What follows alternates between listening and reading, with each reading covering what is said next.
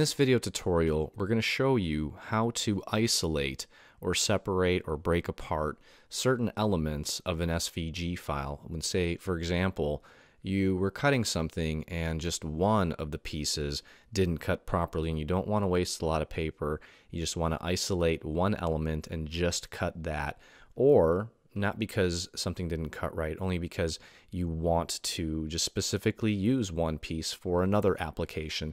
We're going to show you kind of a workaround that allows you to isolate individual elements so that you can just focus on cutting that one thing. Now, for these SVG files, we've found that the best method to isolate an element is actually to use the eraser tool to get rid of everything else except for what you want to keep.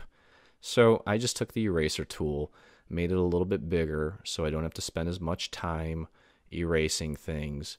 And as I do that, you'll see that this will disappear and I will be left with just the piece that I want.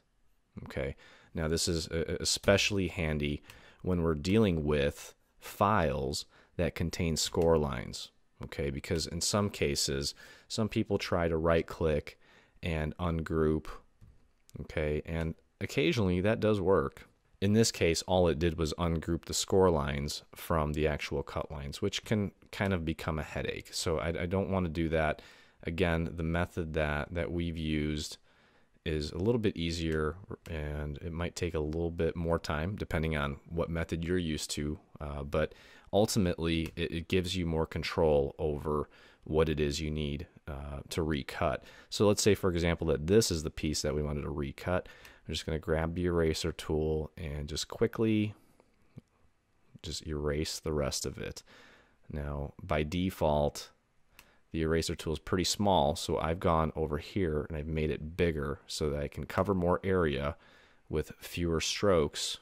Okay, you just got to be a little bit careful there. And it's processing, and look at that. You've got it isolated.